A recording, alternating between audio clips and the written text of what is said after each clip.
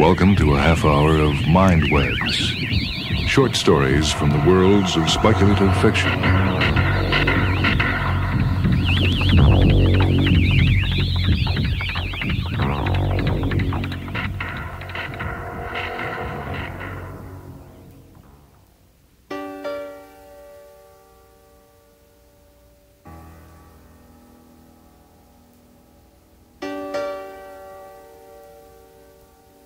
This time the story comes from a collection put together by Harry Harrison called The Outdated Man. We do Scott Edelstein's story, The Exhibition. His name, according to his identigram, number 555-107-0023, is Wilson Francis Howell Markham. There are 11 other Wilson Francis Howell Markhams also alive, none of whom knows he exists. He knows none of them. His profession, according to his identigram, is PNT IMP, an impressionist painter, one of 8,997,020 living impressionist painters. His economic classification, according to his identigram, is dole, meaning he's still on the allowance, meaning he's an unknown, meaning he's a failure, meaning his apartment walls are adorned by his own work only. He's a tall, lanky, tired young man with slightly slumped shoulders and lines reaching down from his nose to his mouth, with thin, straight, long, yellow hair and a soft, urgent voice, with sad features and a sagging walk, with long, slender fingers that move quickly and smoothly and deliberately. He has been a painter for 10 years, has painted 105 oils. Before he became a painter, he went to art school and graduated with honors. Before that, he received an MA and a PhD from Michigan College. And before that, he received a BA from Southern University. Before that, he attended Academy, and before that, Basic Ed. At this moment, Wilson Francis Howell Markham lies slumped in his armchair, asleep and exhausted, his fingers wrapped around a number 3 paintbrush. In front of him is his easel, and on it his 105th painting just finished. A piece of WHA Markham, which is how he signs his paintings, on canvas, and another line added to his aging face. When he awakens, he has to call the Art Center, Division 9, and say to them, I, number 555-107-0023, have finished my 105th painting. It's called Reluctant Sunset. And then the computer will say in return, thank you for reporting. We'll file this information. We wish you the best of luck in your career. Then the circuit will disconnect, and the computer will flip-flop first this way and then that, and it will file the painting between Reluctant Soldiers by number 41139088891, and The Reluctant Women by number 418976770, and also under number 555-107-0025, and again as painting number 19080555944. And WFH Markham will go out of his apartment and will try to sell his painting to famous artists to hang on their walls.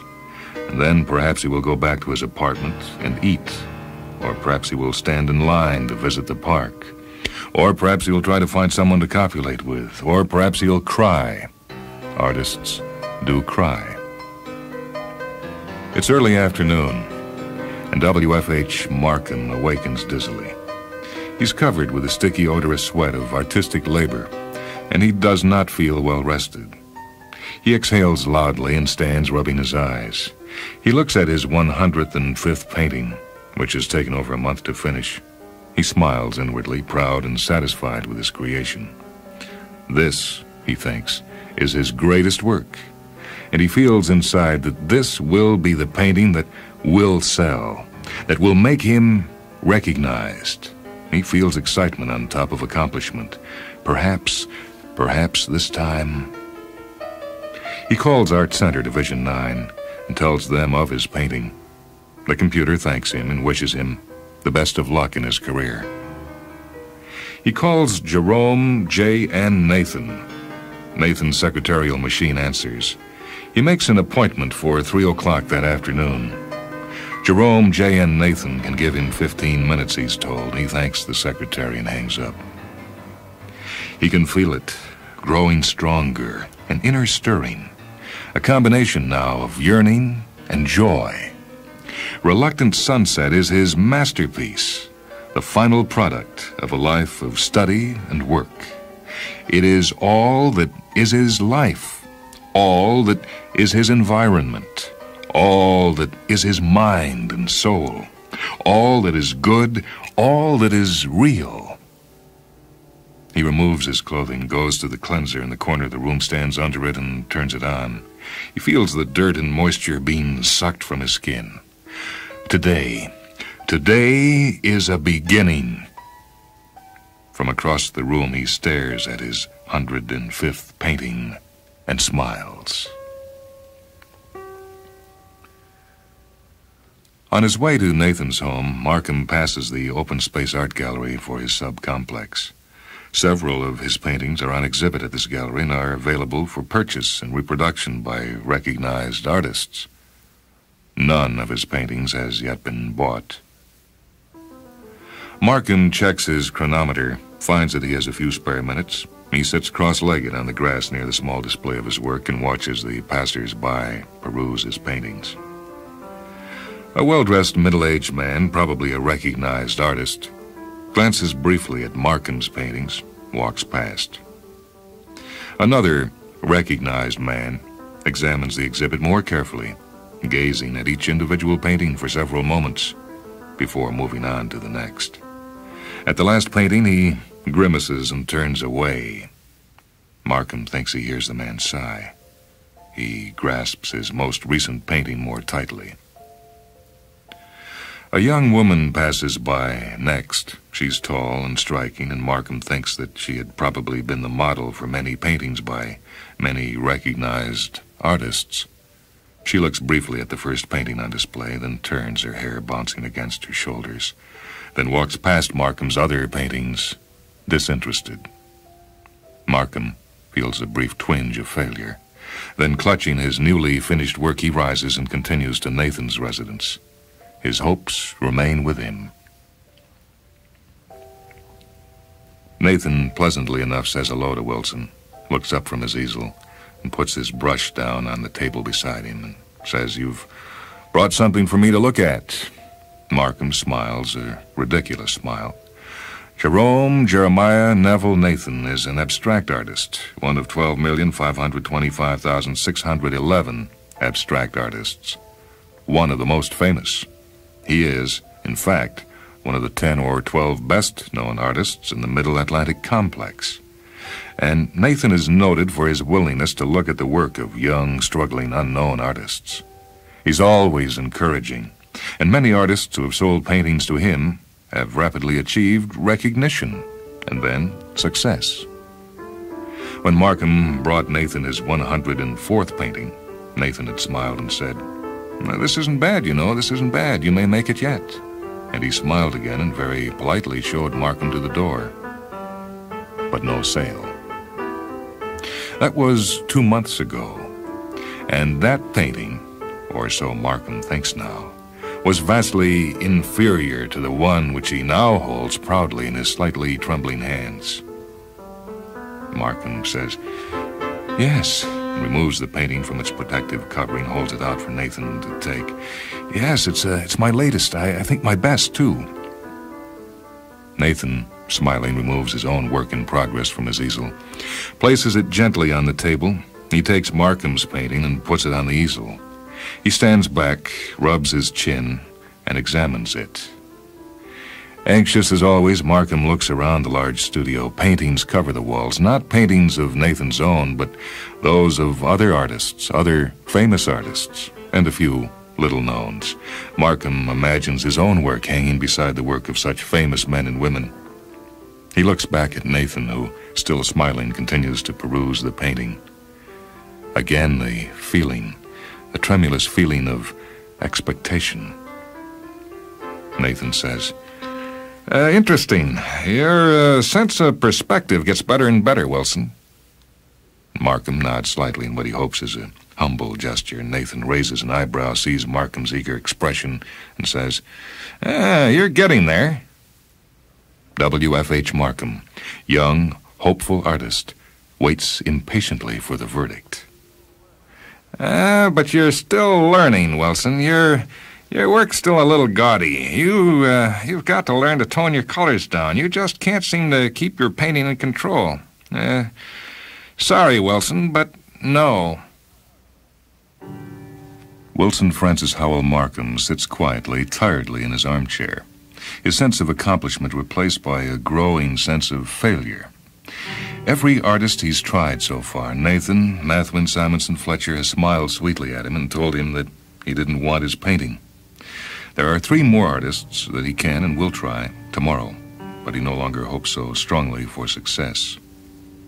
I'll admit it to myself. I'm a failure. Now, wait a minute.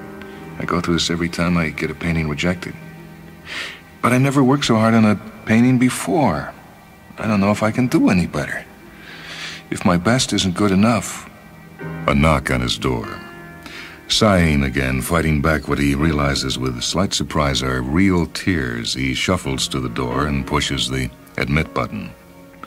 Sharon Linda something, a slightly spaced-out writer of what Markham considers to be overwritten emotional garbage, is there. She stands in the doorway, smiling and fidgeting. She likes him and comes down often from her apartment 2 stories above for a visit. They've made love 2 or 3 times, never to Markham's real satisfaction. Wilson, do you remember my book, Bonds of Fellowship? Yeah, what about it? Her smile becomes a huge, almost imbecilic grin. I sold it to Claude Jameson for $500. I'm recognized now. That's wonderful. His own aching need for achievement grows suddenly stronger. She has been recognized. Why cannot he be? I'm so happy. I've always wanted this to happen. Wilson, I think I'm going to cry. She steps toward him, and Markham sees that her eyes are indeed wet. However, he feels no emotion toward her. She has cried in his presence before, never for sufficient reason. She puts her palms on his side and presses lightly. Tears are now forming in the corners of her eyes. Markham realizes that he's expected to reach out and hold her in his arms, but he makes no movement. Sharon is not put off by his lack of emotion.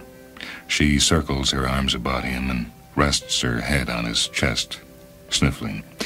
He feels disgust, not even hatred for her, only disgust and misery, and he pushes her away. Get out, get out! Finally, she senses that something is wrong in him.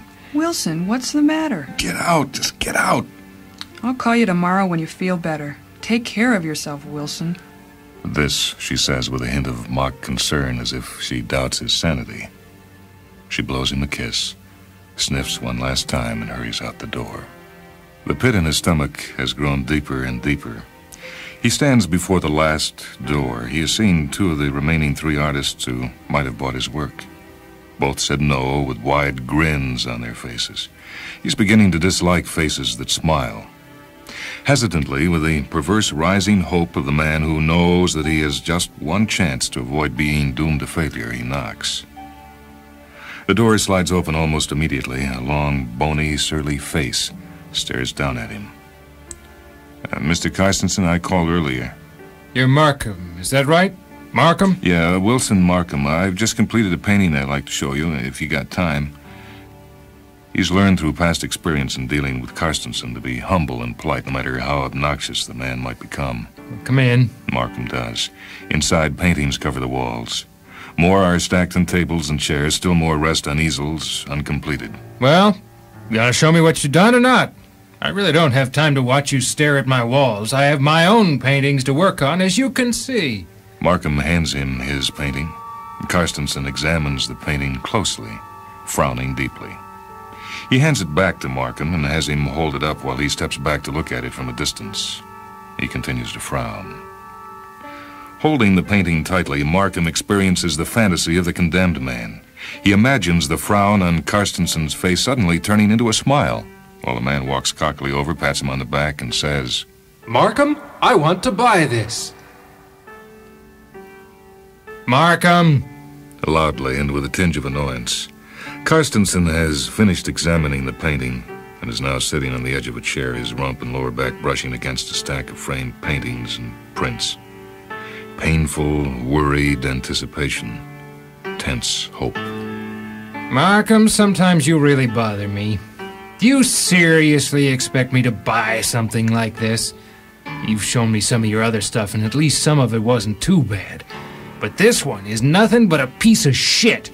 And if you can't realize that, then you probably never knew what you were doing in the first place. Markham looks into the older artist's eyes, amazed and hurt. Carstensen glares back for a moment. Then his mouth twitches slightly as he sees the unstifled emotion on Markham's face. Look, don't cry. You think I'm telling you this for my own benefit? Face up to it, Markham. You're just not an artist. Not a painter, anyway. All your work is way too subdued, too confined. If you want to be recognized, you're gonna have to try some other field. Markham, stunned, simply stares helplessly, silently into the other man's face. Not at all deeply moved, Carstensen stares back. Listen, Markham, I'm only trying to keep you from beating your head against a wall for the rest of your life. I know talent when I see it. I've bought dozens of paintings from new artists in the past couple of years. And most of those artists have been doing very well. But those people were painters. You just aren't. It's as simple as that. Mechanically, Markham blinks his eyes, turns, walks to the door. Carstensen says nothing. Without looking back is too terrifying now, nearly as terrifying as looking forward. He opens the door and shuffles out. He clutches the painting tightly. His hands feel empty, but his burden is 10 years heavy. Slowly, he realizes that he's back in his apartment, in the armchair, staring at his easel. On the easel is reluctant sunset. Wilson tries to remember how long he's been sitting, finds no answer, and gives up. He considers getting up and eating something, rejects the idea. He feels no desire for food. Sex. He thinks of Sharon and shivers in disgust. Recognized. She's no longer merely the loud, tacky girl upstairs who wants his body, and he sighs deeply and shivers again. He rubs his hands back and forth on the chair. He's more than tired. Empty. Emptied. He stands up wearily and rubs his forehead. He picks up a brush and fingers it absent-mindedly. Tonight he will begin a new painting. He must.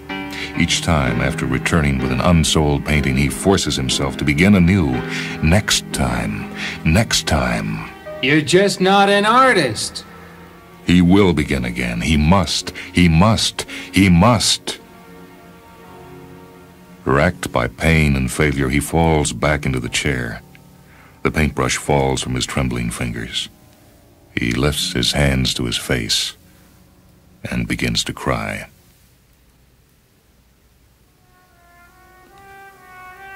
Now, below, the crowd babbles excitedly. He waits patiently for the audience to grow larger. He smiles coldly. It is quite a crowd, 2,000, perhaps 3,000 people. He has called up Police Center, Division 4A, several hours before and notified it of his intentions, and it in turn has done a good job of spreading the word around to the general public. The huge bouquet of faces stares up at him, anxious, expectant, waiting. He has waited long enough. At his first movement, a tremendous shiver shoots through him, and he thinks for the 20th time, is this the solution? Can't I keep trying, and someday, maybe I'll make it? Then again he hears the words, You're just not an artist. No. Am I just trying to spite the world? Am I getting back at society for not making me a success? Who am I trying to revenge? Who am I mad at? Nathan? Carstensen? Sharon? Myself? 5 stories below, the crowd begins clapping furiously, and he thinks it's too late now, partly in fear, partly with relief. He must go through with it now. He smiles again, feeling alone and empty, but somewhat excited. He waves down at the crowd. The throngs cheer for him. He begins. Buckets of paint and several brushes of various sizes rest beside him on the rooftop. He picks up a large brush and dips it into the bright blue paint. As the thousands gaze up at him, he paints his face blue. Again, the crowd cheers for him. He tosses the brush off the roof. Hundreds of hands reach greedily to grab it. The noise of the crowd increases as someone catches it. He begins to take off his clothes. He removes his shirt, tosses this too to the crowd, and he paints his chest a fiery red. Next, he removes his pants and undershorts, paints his left leg green, his right leg orange, and his genitals a deep purple. For some reason which he himself cannot grasp, he feels compelled to fold his pants and underwear in a small pile next to the paints. Finally, he picks up a can of black, pours its contents over one arm, then the other. Dripping, he holds his arms up for silence. The crowd, faces turned upward like young birds seeking food, becomes quiet. Silently, the policemen push the crowd back to give him room. With a mad flourish, he lifts the cans of turpentine and splashes the fluid all over his body. He walks to the very edge of the roof, looks down. He is not afraid, nor regretful, nor unhappy. I wonder if people will appreciate my paintings after I die. So many artists were scorned during their lifetimes, and when they died, their work became famous. He picks up the matches, takes one, and strikes it. He watches it flare for a moment, then looks down at the crowd one final time. And again, he smiles, and he ignites himself, and hurls himself off the edge of the rooftop. The crowd utters a great gasp as the body bursts into flames and begins to fall. My God, it's beautiful. Yeah, but is it art?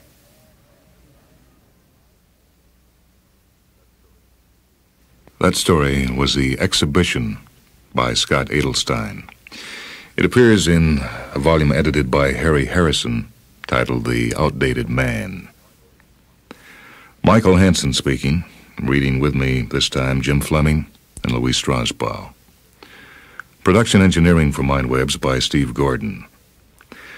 MindWebs comes to you from WHA Radio in Madison, a service of University of Wisconsin Extension.